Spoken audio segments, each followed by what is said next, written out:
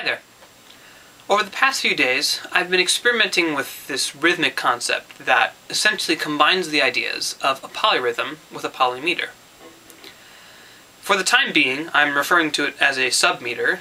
If any rhythmic experts out there know of a better name for it or have studied this sort of thing before, let me know, and I'll be happy to start using another name.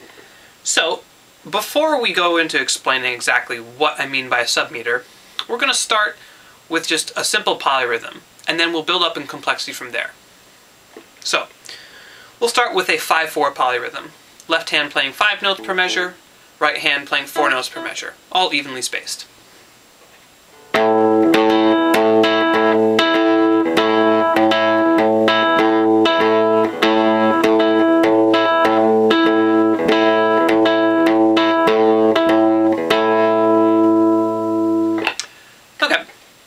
We can make this slightly more complicated.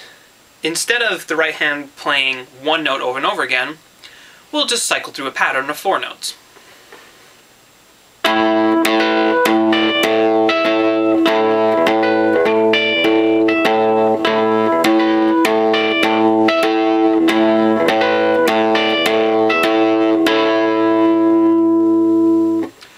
Not terribly difficult. The reason why it's not more difficult than a simple polyrhythm is because the number of notes in the pattern is an even multiple of the number of notes being played per measure. It's truthfully true that 4 is a multiple of 4. But what I would like to do with this idea of the submeter is have a number of notes in our cycle that is not a factor or a multiple of the number of notes being played per measure. So we'll start with the simplest example. In our 5/4 polyrhythm, the 5 voice will be cycling through a pattern of 2 notes, or essentially just alternating back and forth. But 2 is not a factor or a multiple of 5, which adds a little bit of complexity to it.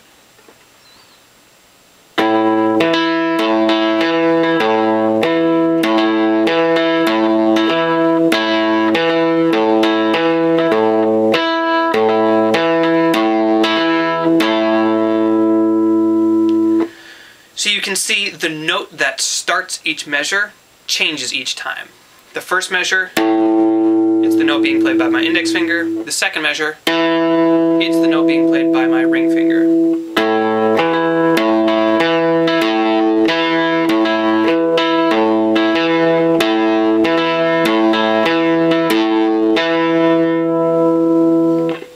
Okay, so let's try it on the other hand. We're going to take, instead of just the same note 4 times in a row, we're going to cycle through a pattern of 3 notes, which again is not a factor or a multiple of 4. Make it a little bit more complicated.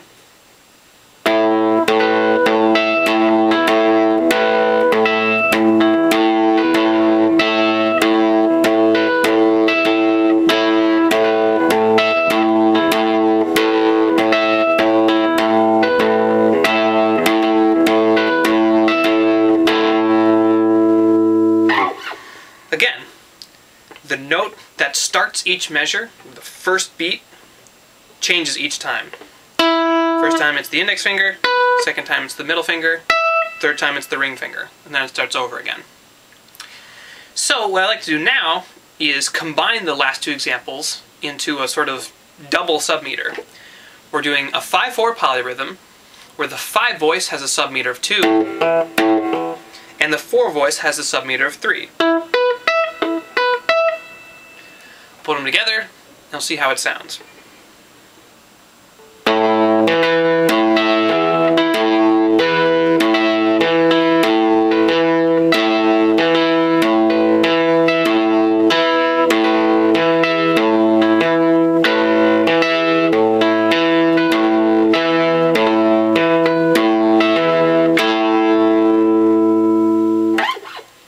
That was one complete cycle for it to start with the same note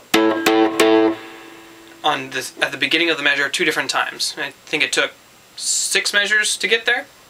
So as you can see, adding submeters to a polyrhythm can add a nice layer of complexity to it and make it seem sort of ethereal or dreamy, in the sense that it's not as obvious to the listener when it's syncing up again. It feels like it's just sort of flowing and tumbling along, and it just goes on forever without actually repeating anything. Which isn't true. It does repeat every 6 measures or so, depending on what submeter you use.